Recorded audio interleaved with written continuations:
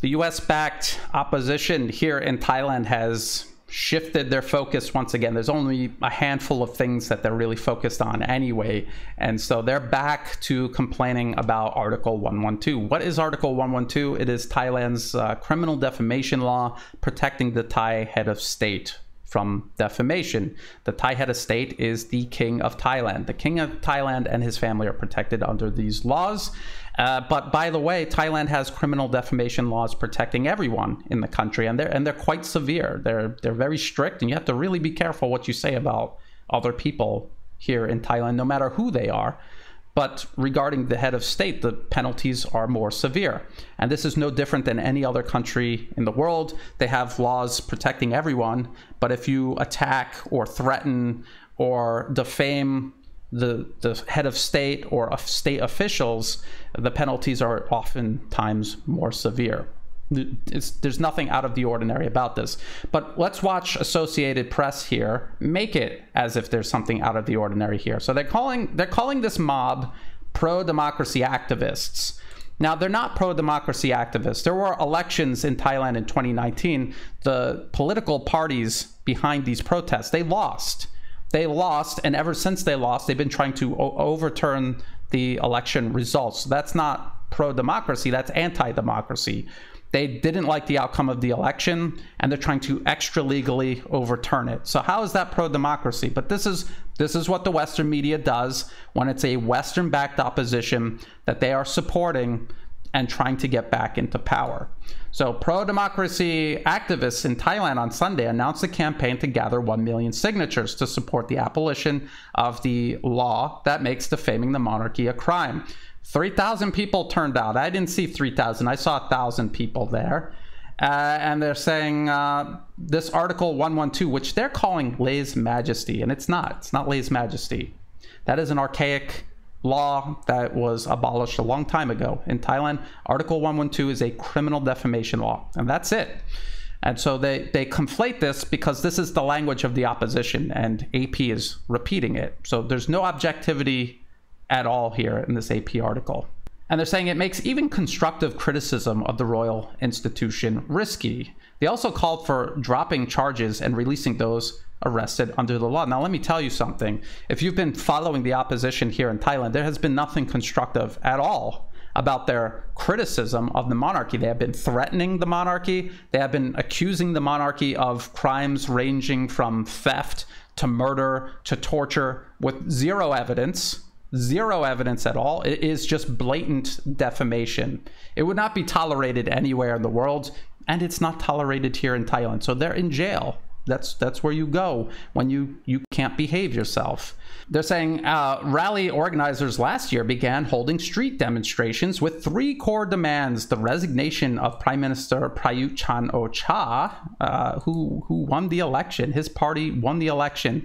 Thanathorn Juangruangruangkit, who is the US-backed billionaire opposition leader, his party, Future Forward, lost by over 2 million votes. They lost to Palang Pracharat. So again, a pro-democracy movement that refuses to recognize the results of an election. So they're saying he initially came to power as army commander by staging a coup in 2014. They're not going to mention the 2019 general election, and they're not going to mention that the 2014 coup was to remove Prime Minister Yingluck Shinawatra, who was just holding her brother's place, her brother being Thaksin Shinawatra, a convicted criminal, a fugitive living abroad, still trying to run the country as a fugitive living abroad through his sister. What country in the world would tolerate that? No country in the world would tolerate that. Neither did Thailand. So that's why there was a coup. They never mentioned that part. They also say amendment of the Constitution, and they're not going to give you any details about that, but I will. That was in August 2020. iLaw launches petition for charter rewrite. The Internet Law Reform Dialogue, iLaw, a human rights NGO, has launched a campaign seeking signatures from 50,000 voters to sponsor a motion for a constitution rewrite. iLaw wanted to rewrite Thailand's entire constitution. Now, this is a very sensitive issue, so you'd probably guess that iLaw is a organization run by Thai people, for Thai people, and is most certainly independent. But of course it is not. It is funded by the US government through the National Endowment for Democracy. If you go to their 2020, their most recent listing for their programs in Thailand, their political interference here in Thailand, and you scroll down, you're going to see Internet Law Reform Dialogue listed here. And if you actually go to their website, this is iLaw's official website, they're backed by many Western foundations and government funding arms, including Open Society and Henrik Boll, which is like the German version of the NED. So you have a foreign-funded front trying to rewrite Thailand's entire constitution. What other country in the world would tolerate that and allow an opposition made up of these sort of people to make any progress with their demands?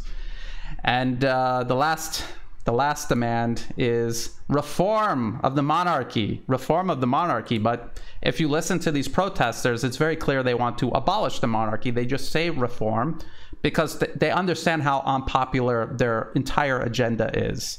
And they don't want to push it, and they don't want to look like extremists. But that is actually their goal, and they have actually slipped up and said it on stage on multiple occasions. Now, they talk about Somyot, one of the protest leaders, but again, they're leaving out crucial context here. Somyot worked for Thaksin Shinawatra. He published his Voice of Thaksin magazine. If you look at some of the covers here, you're going to see they're quite nasty and violent. He advocated violence. He called for armed insurrection. He depicted Thaksin Shinawatra's political enemies in nooses here. And down here is an example. These are judges who ruled against Thaksin Shinawatra and seized his assets. So Somyot's Voice of Thaksin magazine posted pictures of them, all of their personal details, including their addresses and phone numbers, and they posted all of this next to articles about judges in history who made the wrong decision and ended up dead. So it was a threat. They were threatening these judges who ruled against Thaksin Shinawatra. That's who Somyot is, and AP doesn't tell you any of that. They just say he's one of the protest leaders. He read a letter to the crowd from one of his imprisoned colleagues calling for gathering 1 million signatures to present to Parliament in support of repealing Article 112. And they're saying the imprisoned activist Penguin has been charged in 21 cases, said the protest group. And Penguin is this guy, and I've showed this many times before, who was at the U.S. Embassy multiple times. He flew to Hong Kong to meet with the U.S.-backed agitators there, Nathan Law, Joshua Wong. So this is a region-wide U.S. State Department project to interfere in all of these countries and regions. And that's what's going on here in Thailand. It's this foreign interference. It has nothing to do with democracy. And AP doesn't give you any of this background at all. Now, some people will say, Brian, 112, criminal defamation, this kind of sounds like a free speech issue.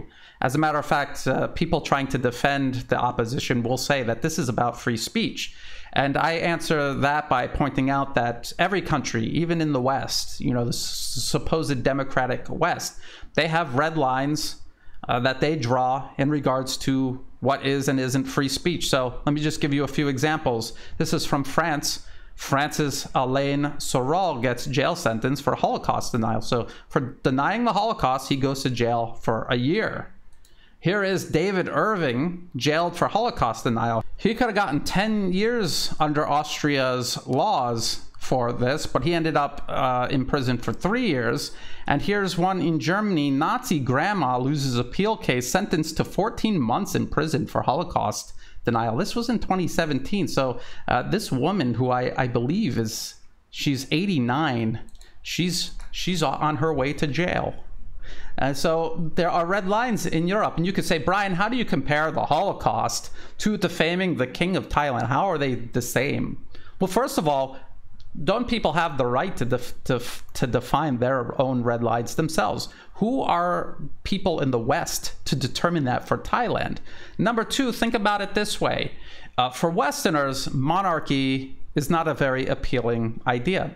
Western monarchies presided over empire, and they ruled over other people. They subjugated them, they humiliated them, they brutalized them, they exploited them, they stole their resources out from under them, and they did this for generations.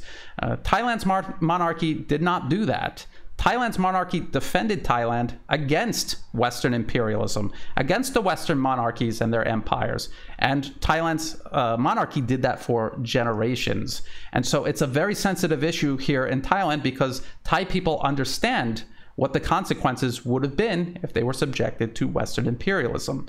And I want to show people an article here. This is what happens if your country falls to imperialism. This is an article from The Independent from the UK. 5 of the worst atrocities carried out by the British Empire.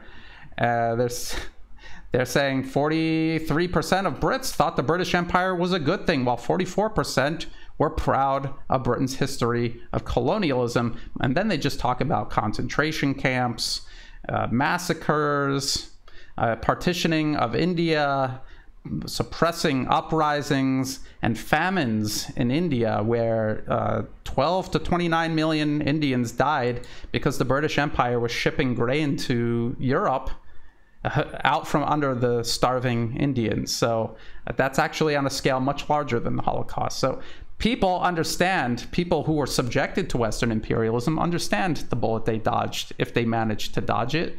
And if they didn't manage to dodge it, they understand why fighting against this is important and why drawing red lines regarding free speech to protect against Western imperialism is so important.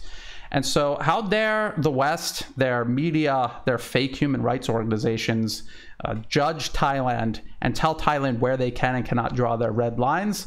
This is not about free speech. This is about defending the country against imperialism. And I just showed you that the Thai opposition is backed by the US because today, now, in the 21st century, the US is a modern-day empire. Their military is literally in other people's countries, killing people in their own country to impose their agenda on the people in their own country. Thailand is not in the clear yet. They are still at risk of being a victim of modern-day imperialism.